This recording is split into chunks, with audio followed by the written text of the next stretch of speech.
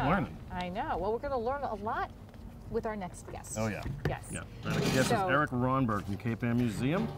Yes, Erik is one of the world's most renowned. Come on. He is one of the world's most renowned ship model makers. His models, which take years to build, are in collections around the world, including the Smithsonian. Comfortable, Hi, Erik? Good to see you. To see you too. Yeah, welcome. Yeah, and Erik is also the Maritime Curator at the Cape Ann Museum. So Erik, we would love you to tell us all about the schooner, the history of the schooner, why it's important to Gloucester. Well, the schooner did not have its origins in Marblehead, where supposedly the first one was built, and someone remarked, oh, how she scoons, and someone else said, well, a schooner let her be. It actually had its origins about 40 or 50 years earlier in the colonial ketches, which were growing in size, and in the process they were altering their rigs, making what was the jigger mast into a much taller mast that we now would call a mainmast. But they didn't care at that point. It was just another ketch with a taller mast. But what happened was, once the word got out that the schooner was, Andrew Robinson's schooner was called that, all of a sudden schooners popped up in the vessel registries. Under the word schooner? Yes. Yeah, yeah. So about 50 of them came on the scene about in less than 2 years after that. Really? So what year are we talking about then? We're talking about 1715, that area. Wow. Yeah. So, I'm sorry. Well, I was just going to ask, first of all, maybe we should decide what the defining features of a schooner, what makes a schooner a schooner? Well, by modern standards, a schooner is a vessel with two masts, fore and aft rigged, with a bowsprit, with staysail and jibs, a foresail, a mainsail, and then fore and main topsails and a fisherman's staysail. Those were all added later, but that didn't change the term. So were they learning that by making that, and I'm not going to be able to use the right terminology, that the aft mast a larger sail, was that making it faster? That was the factor. It was the main mast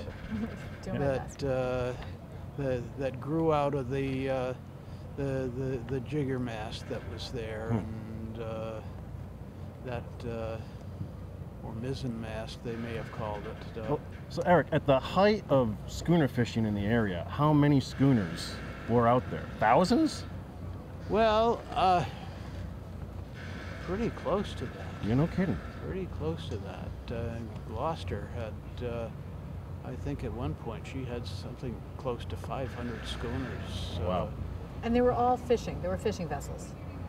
Pretty much so. Maybe a small minority in the coastal trade, specializing in fetching bait or fish packing goods or something like that from other places.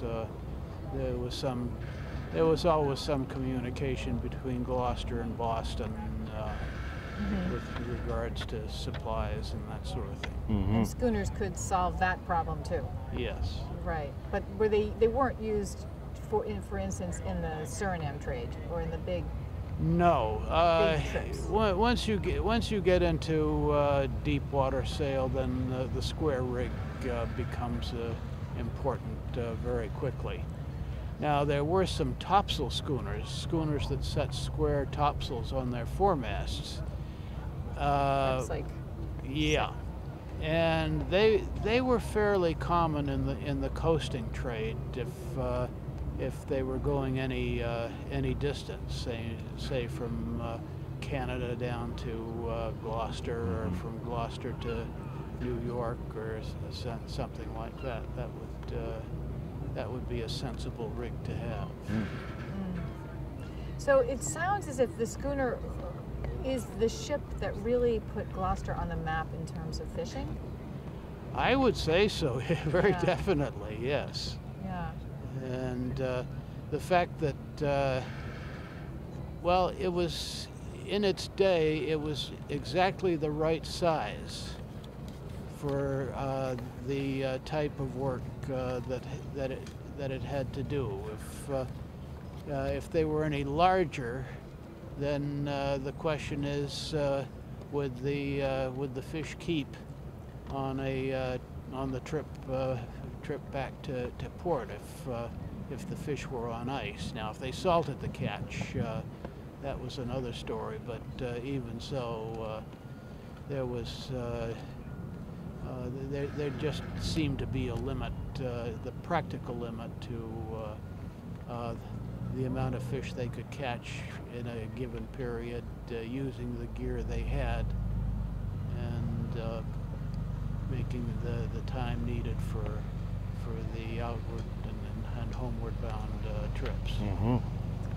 That's a complicated algorithm, Yeah. I think, right? Yeah, there's a lot going on there. Yeah. Yeah. So in the Schooner Fest, we are also going to see some medium and smaller schooners.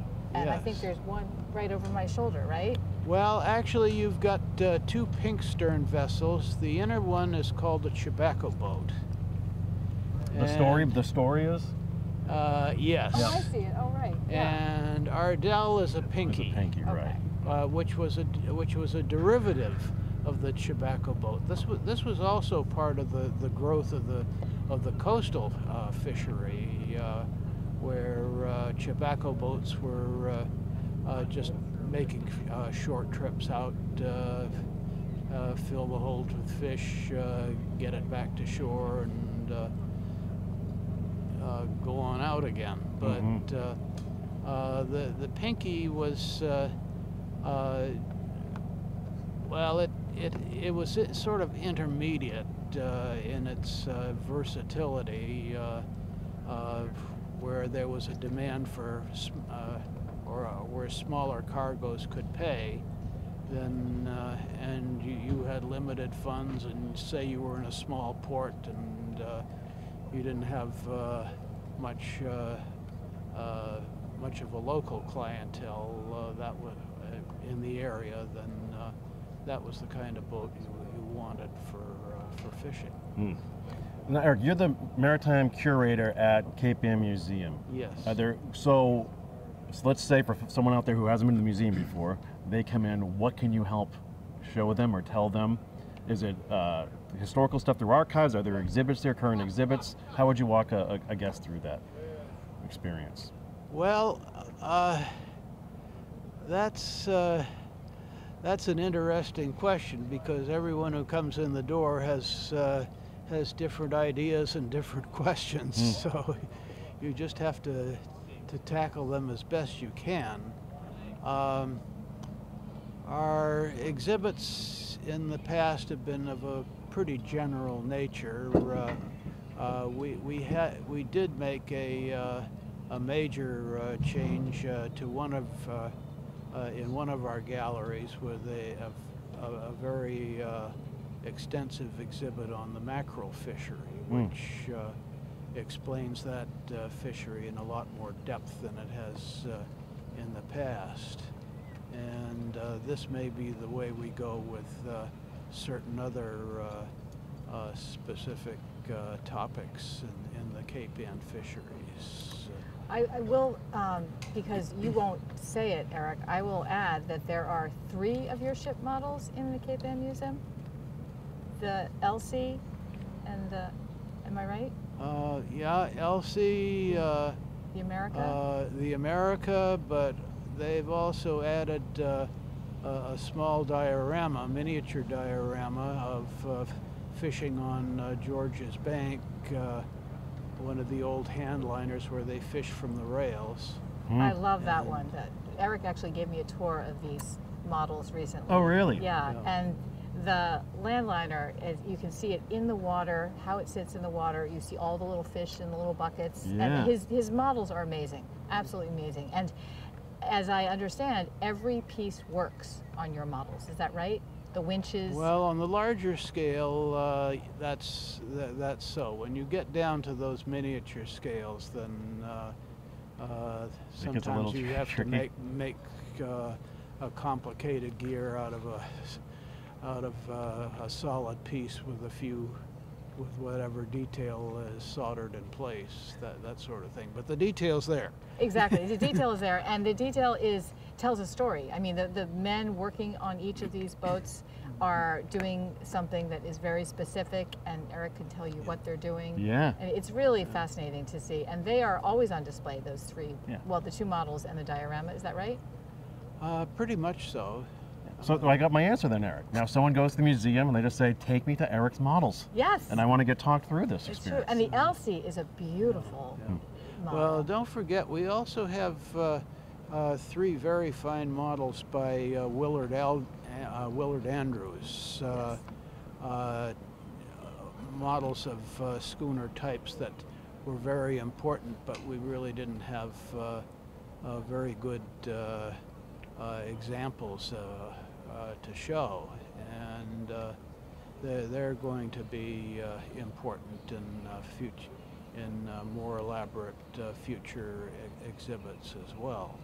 They really tell a comprehensive story of the work that was happening in this harbor. That's great. Well, we're right next door to the, basically, to I'm going to the give you a museum. tour. Yeah, I'm ready. Actually, no, we'll come meet Eric. But also, I do have to say, the Fitzhenry Lane collection is spectacular. It's the largest collection of Fitzhenry Lane's paintings in the world, and Eric is the expert on the Fitzhenry Lane paintings. Oh, we'll have to have you back, Eric, sometime and talk about that. Yeah. Well, maybe the thing to do is have a walk-through tour at the museum. I think maybe that. we do the show from the museum sometime. And then also you want to see his drawings, because